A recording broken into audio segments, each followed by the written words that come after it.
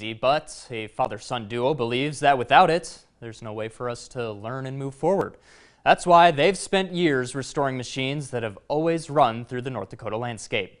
Alexis Larson has tonight's Positively North Dakota. We had to get her done. John and Jason Novodvorsky enjoy a good challenge, especially if it's one that includes an old tractor. Make something nice out of nothing. More than 10 years ago, they bought a 1935 Caterpillar R5 model tractor at an auction.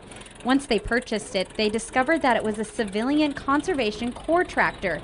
The CCC was a public work relief program that gave millions of unemployed and unmarried men jobs during the Great Depression. You never know what you're going to find. That's what gave them the push to finish restoring it, turning it into the feature tractor at the Makoti Threshing Show. I felt that we should honor them boys. It started with completely replacing the engine and then fixing it piece by piece until it was able to do this. You can't buy things for it.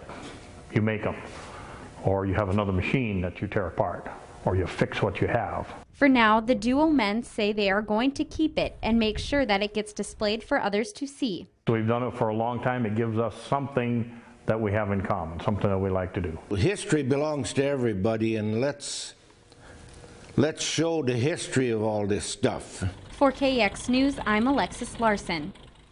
Jason says they have about a dozen Caterpillar model tractors that they've restored, and they're working on another one.